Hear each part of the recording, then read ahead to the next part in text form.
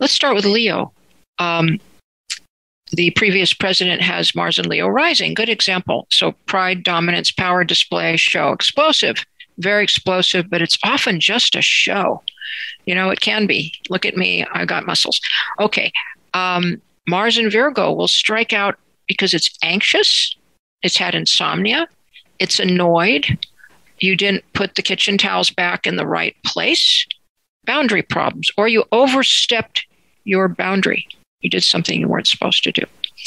I've seen a lot of very critical temper. People get mad over petty things with Mars in Virgo. Mars in Libra will get very angry over justice, honesty, someone lied to them, fairness issues, you ate my cake in the fridge, infidelity for sure, rivals, jealousy. Mars in Scorpio can be very dangerous. Mars in Scorpio may not show the temper and wait quietly 10 years for that perfect moment to poison the drink. They love revenge and avenging. It's often sex-related, old lovers, what they did to me. Stewing, brewing, strategy. These are the great strategizers. The best generals, Scorpio and Libra combinations. They'll get very angry over betrayals. Scorpio's very happy once it's equalized, or someone apologizes. They're not unreasonable as Mars in Cancer can be. Okay, Mars in Sag, they just needed more exercise. Panicking, escaping, the outlaw. Often they've been playing around, doing something they shouldn't, and they'll have a temper tantrum as a disguise. The big smoke screen, and then escape out the back door. Capricorn, this is the person who gets very angry because you didn't respect them, or they're applying discipline, control, or their authority. It's the father thing. Mars and Cap. Mars and Aquarius, these are the radical rebels. They don't want anybody telling them what to do. Don't you tell me what to do.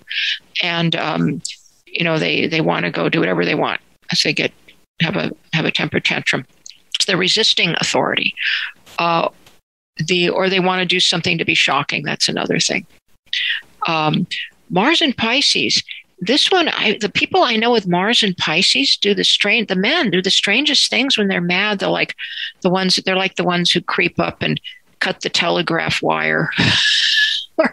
They're usually into doing something subversive against the government or something, the ones I've known.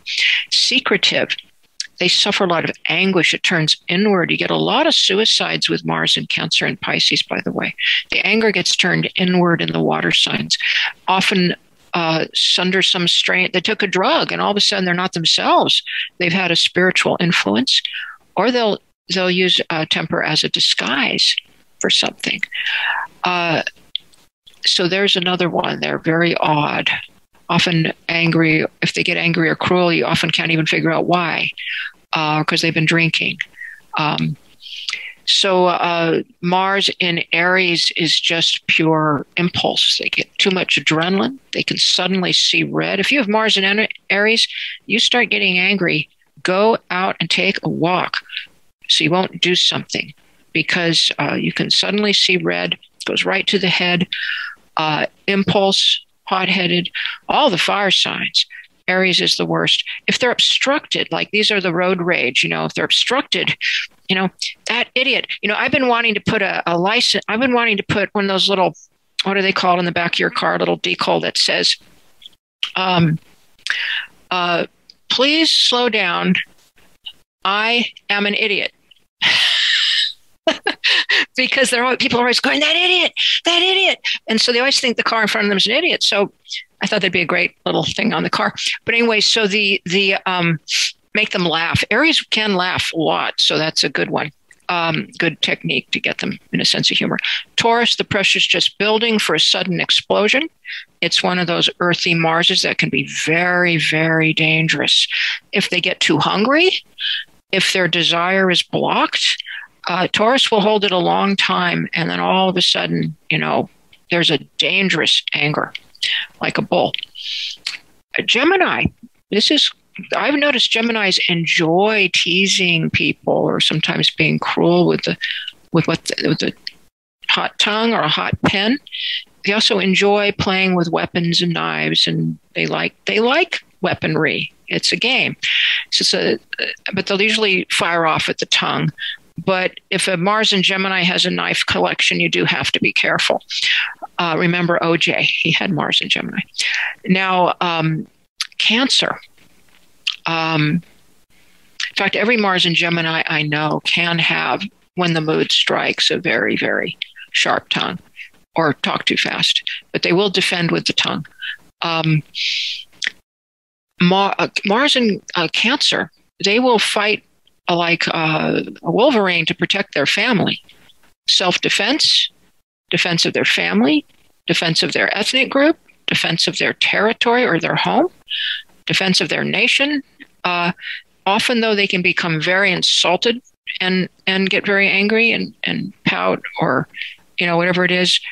They can feel vulnerable. I noticed Mars in Cancer was very prominent in people who were accused of serious spousal abuse, combined with a weak Sun or weak ego. They'd have a dominant Mars in Cancer with a weak ego. It means they were picking on someone smaller than themselves because of an inferiority complex, which Cancer can get. Cancer hates to be intruded upon either, like someone invades their room or their drawer or looks in their diary. This can create an anger. So you get these different reasons and different styles. And so I'd say Cancer and Virgo are our most territorial. Cancer and Scorpio are our most preoccupied with who did what to them back when. And, you have different styles. The most prone to want to dominate others would be Capricorn, Leo. So you get just these everybody's got a problem. It's an equal opportunity Mars plate. So all signs can have temper. So let's go to our next slide, please. Really quick question. There's a question about I was hitting up people in the chat. How true is this for you? And we're getting a lot of true. So Mars in Virgo, the insomnia, is that someone who reacts because they haven't gotten enough sleep or turn to an insomniac as a result? No, they usually don't get enough sleep and they're anxious or having panic. And so they get very irritable. It's an irritable temper. And, Gemini and Sag can suffer from lack of sleep as well. But you also want to watch, there's different things, like if a Mars in Cancer person or Mars in Taurus person get hungry, they're much more likely to get angry because they really want their food. So you get these different things. And, some signs are more prone to OCD. And Leo likes to be alpha if Mars is in that. Mars and Leo. We're talking Mars, not, other things like Sun or Moon. And though these styles can go through the Moon and the Sun too, but we're really focusing on Mars, because we're looking at Mars today. So we're at 317. And do we have any other slides here? Let's take a look. Oh, yeah. So rage precursors. When you see, this can happen by transit or by, if it's chronic in the natal chart, if you have one of these close conjunctions, you're likely, these can produce rage. If we're looking at, I just wanted a brief talk about transits, because I promised a little of that. If you are having Mars cross one of these in your charts, or your ascendant, you'll feel a little more adrenaline, a little bit higher. If you have a really strong Mars, you got to watch it. However, if it's reversed, if you have Saturn coming and sitting on your Mars for a year, especially within a few degrees, or Uranus or Pluto's even longer going to sit on it, this will influence your adrenal glands, your testosterone. Women have it too. Your androgens, women have those too. Your iron for a very long time. Or if the, like North Node coming over Mars. this is a temporary, but it'll last. You'll have eclipses near your Mars. If you're born with a Mars on the North Node, very prone to very intense temper because Mars is coming in through the temper. But Mars on the South Node can do it too. Past life habit. I knew one guy ended up in prison because he did some violent acts when he got mad, and he had Mars exactly rising on the ascendant on the South Node in Scorpio. So Mars on the nodes, Mars on the North Node will produce surges of incredible flammable temper.